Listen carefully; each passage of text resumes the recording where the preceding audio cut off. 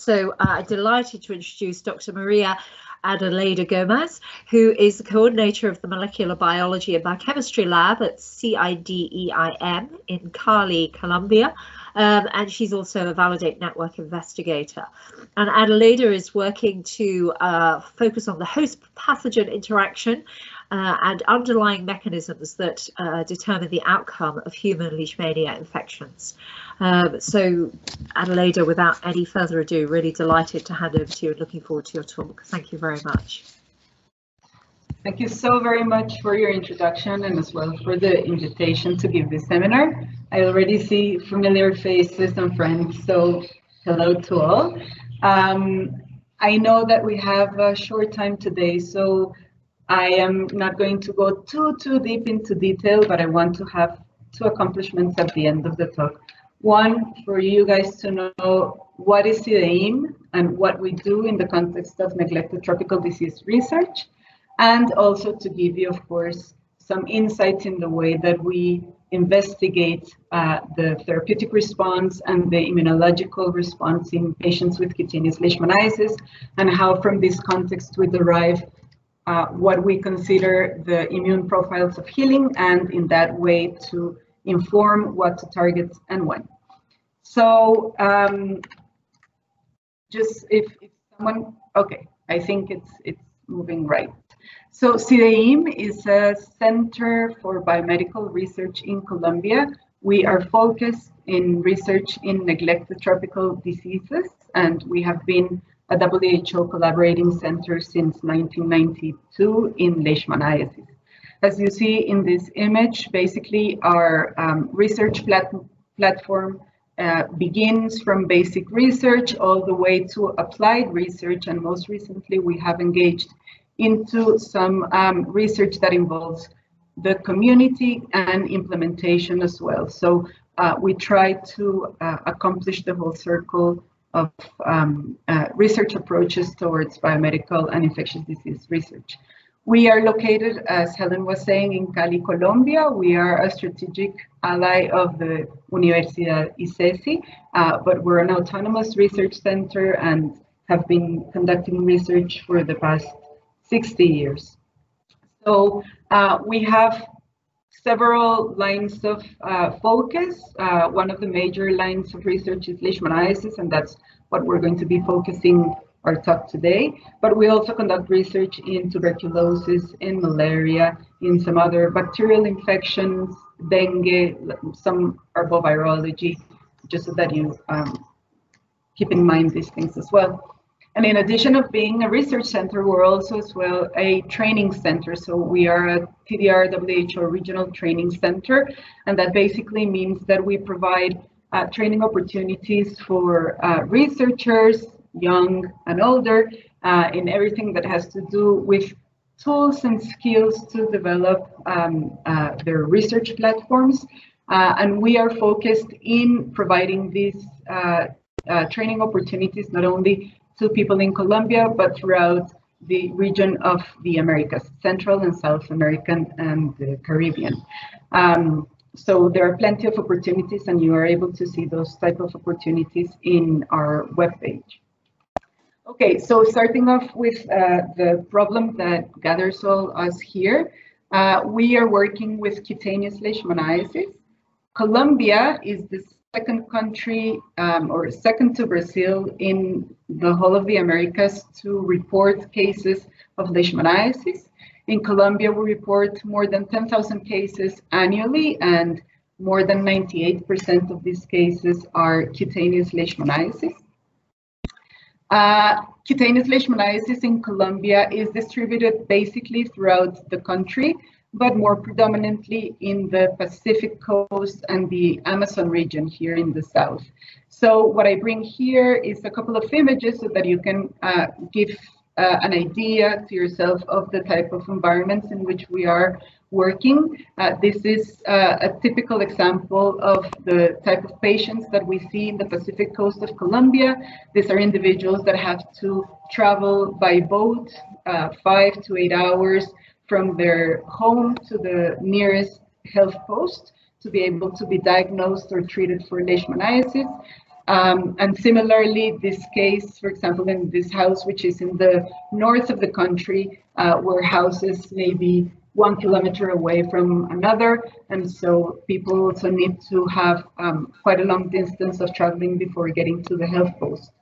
We do a very strong interaction with the community, and so this is just a picture to show you some of the community leaders with whom we work in the Pacific Coast, and this is a really nice interaction because it brings reality to our research. So you will hear me throughout the talk talking about patients, lab, and patients, and that's because our research really derives from the clinical observations, and then we bring this to the lab, and then we go back to the patient to try and give some implementable approaches to mitigate the disease. All right, so in the context of cutaneous leishmaniasis, I wanted to bring these pictures here. I'm not going to go too much into detail about the pathogenesis because this crowd is quite acquainted with the disease. But what I wanted to focus in is that cutaneous leishmaniasis is actually a range of diseases. So you see that in people with cutaneous leishmaniasis in Colombia and throughout the Americas, you can have individuals that have infection but never develop a symptomatic disease, which are individuals with asymptomatic infection. And within the symptomatic individuals, we also have, sorry, can you turn off the mic? Whoever that is. So within the symptomatic. Hi, could people please go on mute if they're not speaking, because there's a horrible amount of background noise. Could whoever's not Blakey, can you mute everyone, please? I'm trying, but I can't seem to see who it is. Just two seconds.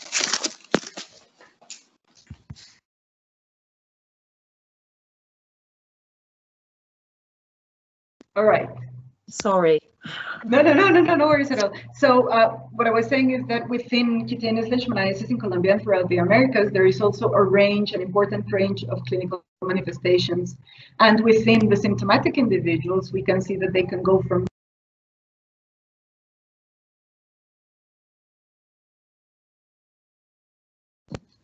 Oh, hang on, Maria's now gone muted. Blakely.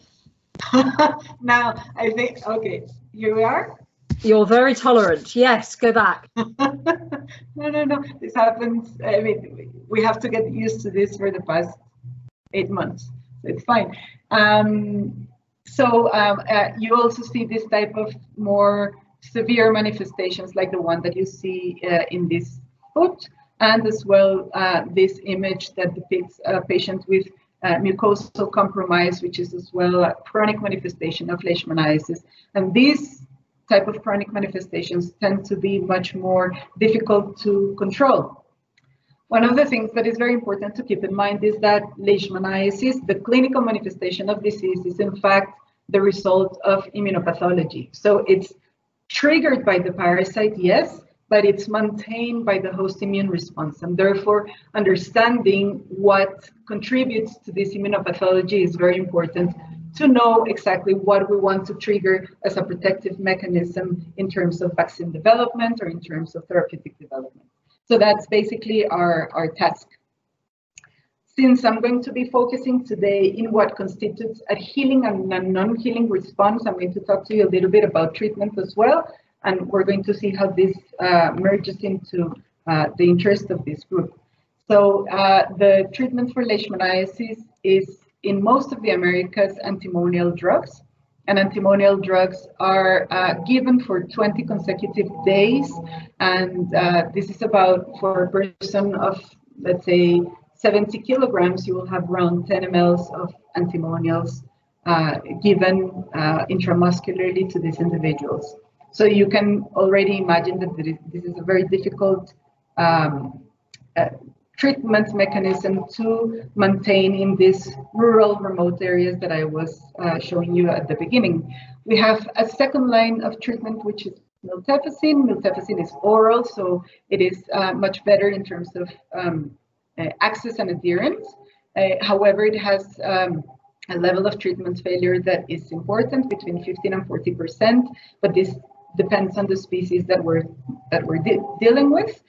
Similarly, antimonials, there is a very high treatment failure rate, and more important in this is as well the very high rates of adverse drug reactions, which is really not sustainable to control for treatment of pathology that is cutaneous and not necessarily life-threatening. So that's basically the baseline for our motivation to work on looking for better therapeutic as well as control strategies. So as I was saying, we're going to focus in what constitutes a healing response. And to tackle this, I'm going to focus on two, let's say, aspects of healing. One, what we think is therapeutically induced healing, which what we see here in these pictures, basically we have the spectrum from treatment cure to treatment failure. And what you see here are images, sequential images of a lesion, a cutaneous lesion throughout the course of treatment. And you see how this lesion goes towards healing process all the way to a scar. However, in individuals with treatment failure, this is precisely what we see, that the healing process does not take place and we continue with an open wound or signs of an inflammatory response in the lesion site, and therefore that constitutes a treatment failure. So we're going to call this a healing response and failure a non-healing response. Similarly, in the context of the range of infection and disease, or the spectrum of infection and disease, what we're going to consider a healing response are these individuals with asymptomatic infection or self-healing manifestations, meaning that the patient has come with a symptomatic disease or a lesion, but without the drug treatment, they spontaneously heal, and that we will call a healing response. Or individuals with chronic and recurrent manifestations. These are individuals that can have a lesion with a time of evolution of 2 years, 3 years, even 10 years. And so those are, we're going to put into the other side of the spectrum, which we're going to call a non-healing response.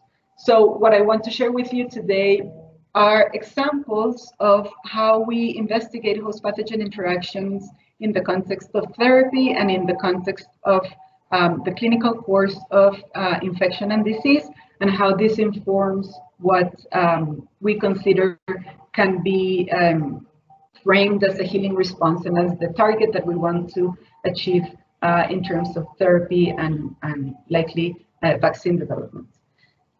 So I'm going to start off by giving you a couple of examples of previous research and other most recent research results in the context of asymptomatic, self-healing, and chronic infections.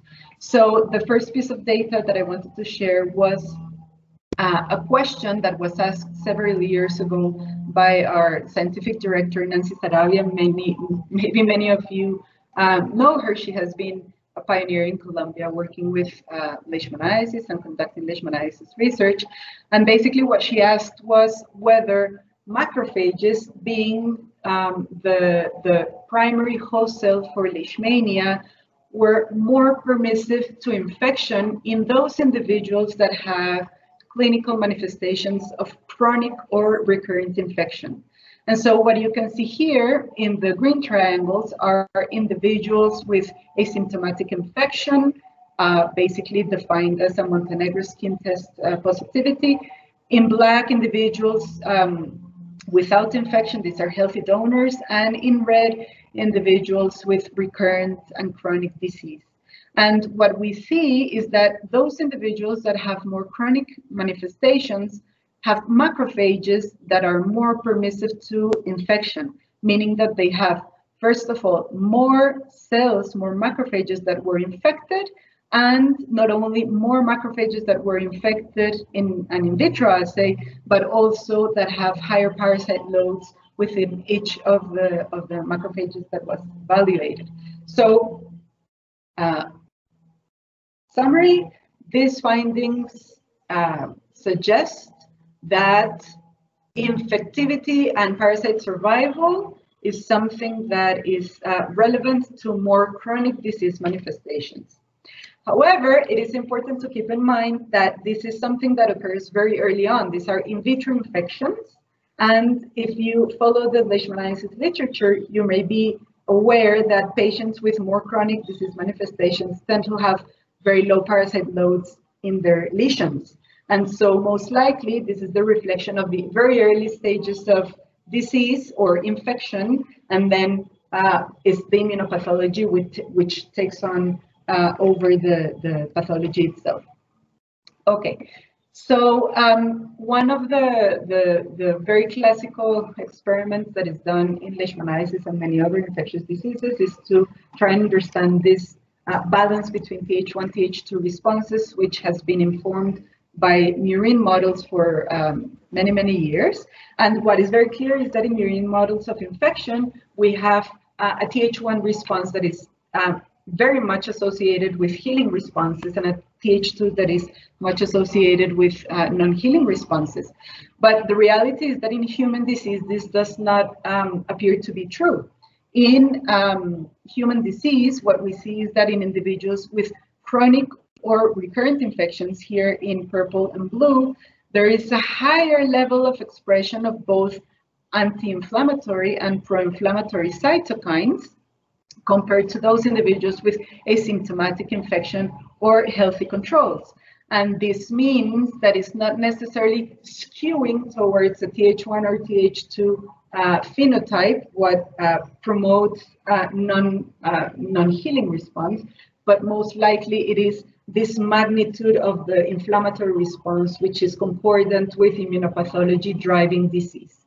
So these are observations that have been quite consistently, and over time we consistently observe that individuals with more severe disease manifestations have a hyperinflammatory response, both pro-inflammatory and anti-inflammatory, and that this is seen not only in the periphery, so in PBMCs, but also in the lesions of these patients.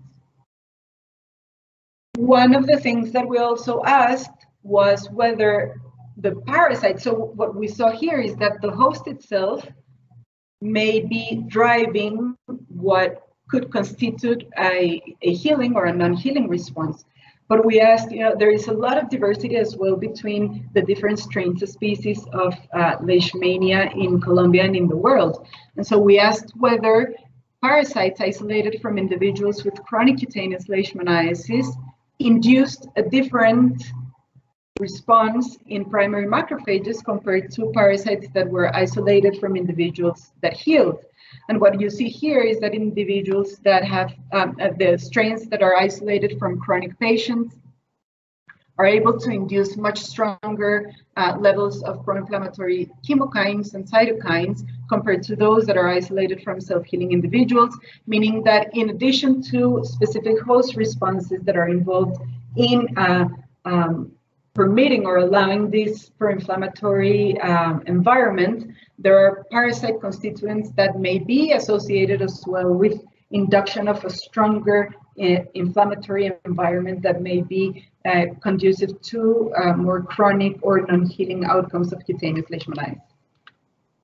So this is what has to do with this clinical spectrum of infection and disease, and then I'm just going to show you 3 examples of some of the work that we do in the context of therapeutic response.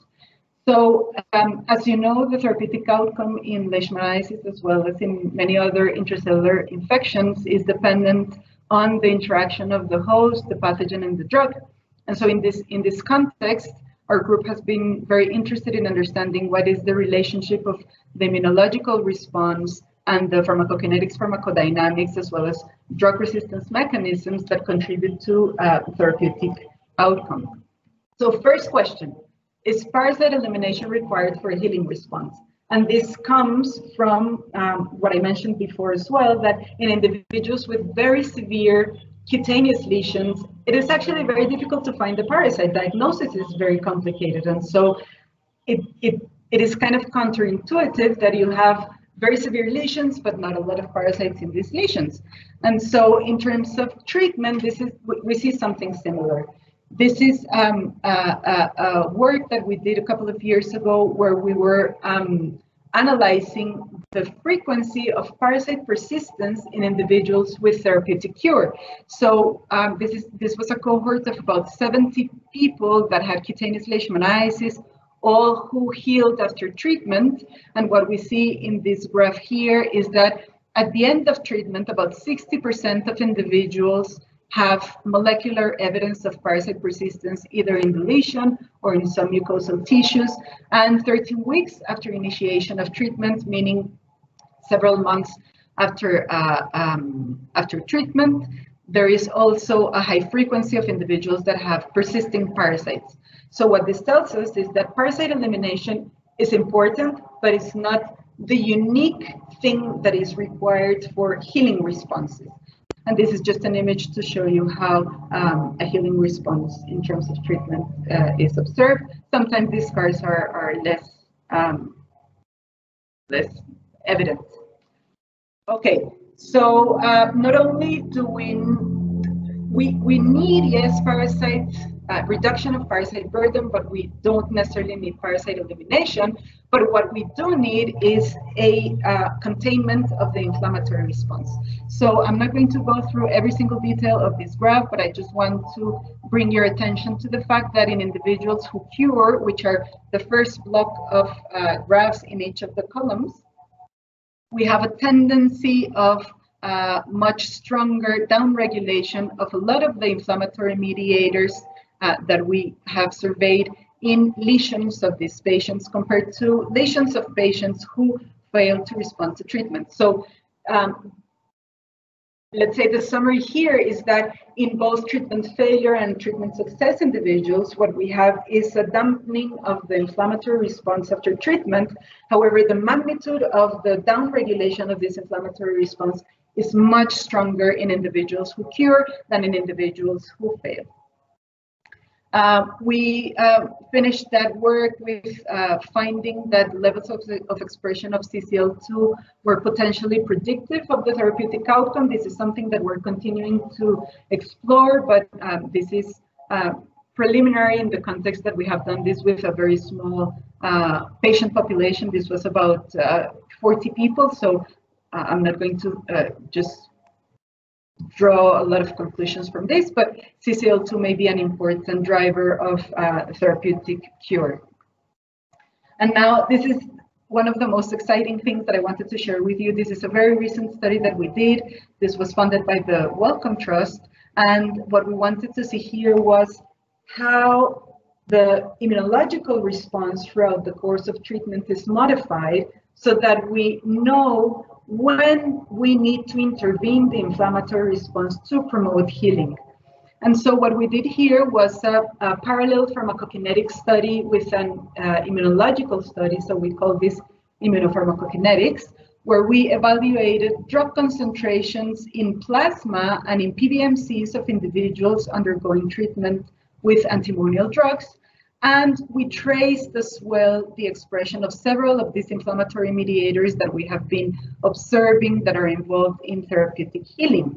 All these individuals that participated in the study healed, and so this is, let's say, the portray of healing response in the context of therapy. So what we see here is that we have kind of clustered expression of several of these inflammatory mediators, most likely meaning co-regulation of these different mediators during drug treatment. So you see that just in the course of 1 day of treatment, this is a scale of 24 hours, you see a very rapid and coordinated modulation of the expression of some of these mediators. I'm not going to show you here the data, but in terms of pharmacokinetics, pharmacodynamics, what we saw was a hysteresis relationship, and that basically means that it's not a linear relationship in terms of drug concentration and modulation of the inflammatory response. But when you look further during the course of treatment, what we see is that these inflammatory response have also very coordinated waves. So what we see is that genes that are involved in Th1 responses, for example, are consistently induced by the end of treatment, and then they go back to basal levels. These are neutrophil responses. Here in the middle, we have the Th1 responses, which are strongly induced at the beginning of treatment. And at the end, we have induction of some of these pro-inflammatory receptors that activate monocytes and some innate cells that may be involved as well in this inflammatory response control. So in general, what we retrieved from this information is that we do need pro-inflammatory responses for therapeutic healing and for healing responses in general. But what we need is really a very controlled inflammatory response to be able to result in a long-lasting healing response. So basically with this, I conclude what I wanted to show you in these very short minutes that we had, but essentially just going back to the initial question that I proposed in this talk, what is an immunological profile of healing in cutaneous leishmaniasis, and what do we need to target and when? And essentially the answer from the observations that we have is that a non-controlled pro-inflammatory response is definitely a response that is associated with pathology.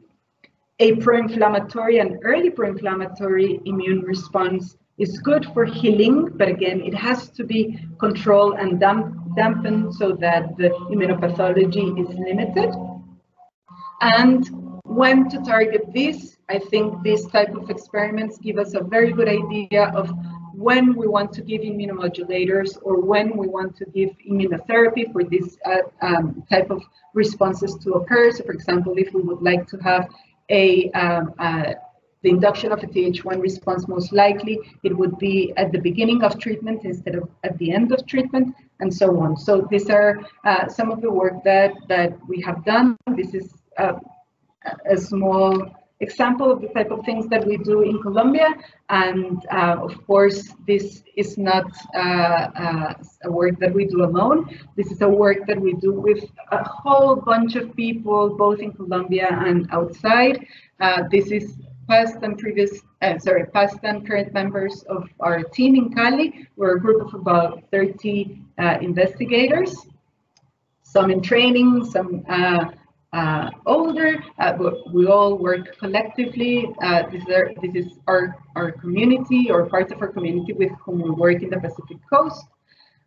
We have very strong collaborations with people in different parts of the world, and I see my colleague and friend Richard. I saw his face somewhere in the audience, and so we have worked quite a lot with Richard trying to identify metabolic biomarkers of healing and protein biomarkers of healing.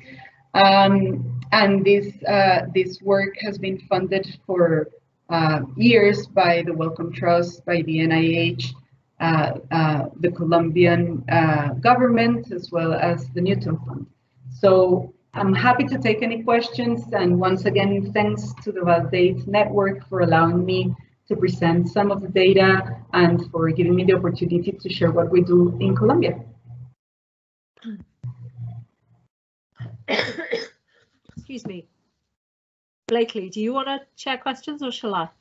And I'm happy for you to, but I would just encourage people, if they're happy to turn on your cameras so we can say hello and see everybody. But no, I'm very happy for you to share the questions, Helen. Sure. No, well, I'm going to take chair's privilege then and start with one myself. So Adelaida, thanks. That was a lovely talk and really fascinating. And I love the way you map you mapped the course of the inflammatory response and related it to cure or not. And I think it's a very nice way to really start to interrogate what's happening in those who cure, which I think you mean sterilize, and those who don't. So can I ask you, you talked then about immunomodulation, and of course, this does allow you then the tools to rationally intervene, either to enhance or to suppress the immune response, depending on what time you're doing that. And are there any, I mean, I don't know how widespread where leash is endemic, the use of the new biologic agents and monoclonals are, but is there any data, in tuberculosis, we learned the importance of of TNF most beautifully from the use of infliximab in people who were latently infected. So I wonder if there are any natural experiments like that help give us an insight that complements this kind of really comprehensive mapping that you've done. Sure, thanks for the question. Before I answer the question, I wanted to make just one comment. When you said healing, you said to sterilize. And no, yes. it is not sterile. It's not sterile cure. So in cutaneous leishmaniasis, what we do is clinical observation of a healing response. So basically we have lesion healing, no signs of inflammation, but a parasitological outcome is never assessed. Different to visceral leishmaniasis where there is sterilization. So that's why I was a bit kind of insistent in the fact that, you know, parasite load is important, but it's not the unique. No, exactly. No. Well, thank you for that clarification. That's important. So answering your question, yes. So there have been experiments. I'm not sure if from nature, but nature-like. And some other clinical trials that have been done to explore the use of immunomodulation to promote healing. So for example, in our experience, we have done a combination clinical trial with pentoxifylline, alluding as well to TNF. So the hypothesis there was that more chronic disease is mediated by a strong pro-inflammatory response, and therefore having a TNF inhibitor most likely may be mediating a better course of treatment, maybe a faster cure, for example. And in our hands, we were not able to see any add-on effect of pentoxifylline, for example. But I can tell you that there many years ago, and some of the leishmaniasis colleagues here can complement this, there were very nice studies conducted by Dr. Convid in Venezuela, where he used BCG as an immunotherapeutic. And that was seen as a positive response towards a healing response. Really interesting. To be honest, I don't remember when was the immunotherapy given. I don't know that during the course of disease, but it has been shown that it works. And some other studies with imiquimod as well. Like it is known. Now, that's why I was so also intense with the fact of when is it that we need to give immunomodulation? Exactly. Because if we were to give pro-inflammatory immunomodulation at the end, for example, I think that would be bad thing. Completely the wrong. No. Well, that's why the studies that you're doing are important, to be able to time the therapy. No, that's really interesting. Paul, I can see Paul K, of course, has a question or a comment. Paul. Hi, Helen. Hi, Adelaida. Lovely talk. The kinetics of change of chemokine expression following drug intervention was very rapid. Do you know what the kinetics of parasite kill is in relation to the pharmacology?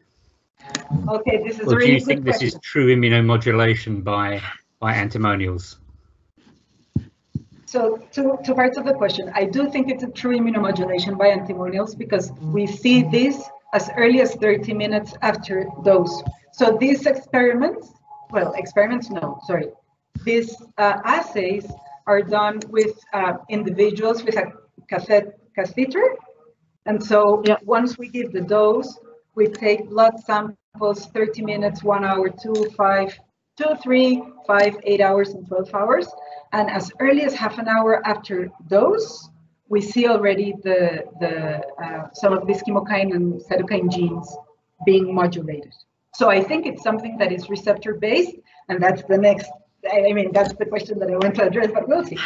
Then, in terms of kinetics of parasite kills, so this is another aspect of the work that we do. This is led by Nancy, and we are currently doing a work funded by NIH, where we are trying to tackle whether this, let's say, this same argument that is used in bacteria of rapid parasite kill is what can be associated with a healing response. So I can tell you that the first experiments that were done were to analyze the drop in the parasite burden after 8 days of treatment.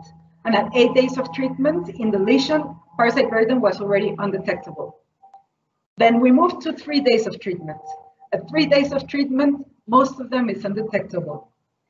Now, my perception is that, yes, throughout the course of treatment, most likely this is going to be undetectable, but as soon as you stop treatment, this is going to come back quite a bit. If it's controlled, no problem. If it's not controlled, then it's a problem. Well, that's just my hypothesis, okay? Good luck testing that one. Very interesting. I see Alvaro now has his hand up. Alvaro? Yes, hi. Hi. I really like your talk, Maria Adelaida. Thank you so much. I have two questions in relation to the lack of response or delayed response from treated patients. So one is in relation to different vectors that might be involved in transmission.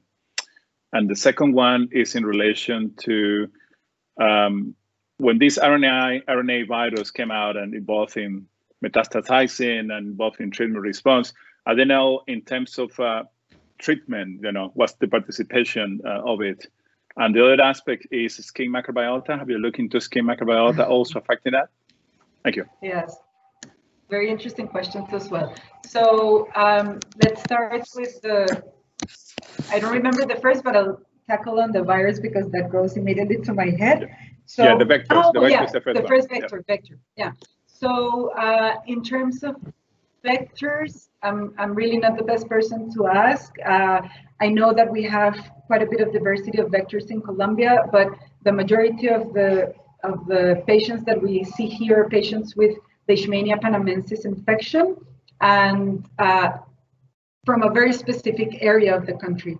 And so I don't think that in terms of that much vector diversity, we're going to have a lot in that context. But again, I would prefer not to comment that much because I really just don't know that much. I was going to say, I'm sorry if my cat comes, but now I see you.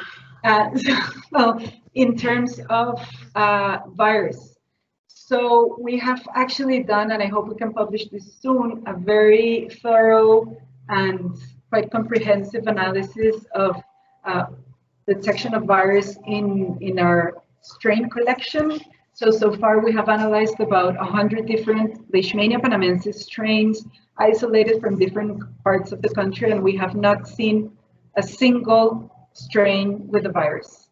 So at least for Leishmania panamensis, I would say that there is no involvement of the virus in the therapeutic or immunological outcome. And then, can you remind me of the last one? Skin microbiome, any correlation with a secondary infection? Yes. Yeah, so we have not done it. I hope we could. And actually, I talked with Najib El Sayed, who's the person that we collaborate very much in transcriptomics. He said, we have already a lot of transcriptomic data from the skin biopsies. Like, no, you're not going to catch it because poly A. So anyway, we hope that we can do that. I'm mentioning because we did it with patients infected with major and tropic. We look into the 16S, and there are clear differences when the patients develop, when they become dysbiotic, for example, they become more refractory to treatment compared to those that have a high diversity, for example. So I wonder whether in American leishmaniasis will happen something similar that we see in the old world. And I'm happy to talk if you want to go on that route as well. Super. Excellent. Thank you. Okay. Thank you. Really interesting. Thanks, Alvaro. Okay, I now can see Hero has her hand up. Hero, hello. So, I would like to know how frequent, how the frequency of self-cure patient, also the mucocutaneous patients, because depend on the area, have much more than, and Colombia, actually, I don't know how often they are. Sure. So in terms of mucocutaneous, I would say that it will not surpass 2 to 3% of the cases, of the total leishmaniasis cases in the country. So we do have mucosal disease, but it's not that much, and it's primarily associated with Leishmania brasiliensis in the Amazonian region. Now, in terms of self-healing, that is a very interesting question that unfortunately we cannot ask anymore because it's unethical to leave the patients without treatment. But I can give you some insights from some epidemiological work that has been done years ago. Well, years ago, and actually, from a study, this is not like analyzed data, but it's data that I have in my head. From a study that involved about 40 different cutaneous leishmaniasis patients, I can tell you that we have about 10 different strains from individuals that had self-healing lesions. That does not mean that the frequency is very low, because more recently we had done a epidemiological survey in the north part of the country and in the south. And when we came to the north area of Colombia, in this community in Risaralda, we assessed the whole community to see who of these individuals had typical scars of leishmaniasis and who had Montenegro skin test positivity. And about 70% of those individuals manifested to have previous episodes of leishmaniasis. And many of them, I cannot give you a number, but many of them did not receive treatment. So my take on that is that the frequency of self-healing leishmaniasis in Colombia is variable depending on the region, and most likely depending on the pathogenicity of the strains that are circulating in the different regions. Do you see, and the immune response, have you done any studies on the immune profile of these patients? No, unfortunately, the disease. Unfortunately not. Our major area of influence is the South Pacific area of Colombia. So these are the people in the community that we work with the most. It would be super interesting to do a comparative analysis with individuals in the north, but we have not done any of that. Okay, thank you. Thank you. Super. Well, Adelaida, I think we probably should draw it to a close, but I suspect some of us could listen to you talk for quite a long time, and it's been really interesting. Thank you so much for giving such a great talk, and really, to finish off our year really nicely. Thank you very much, and thank you to everyone for listening, and thank you to Blakely as ever for organising all of this.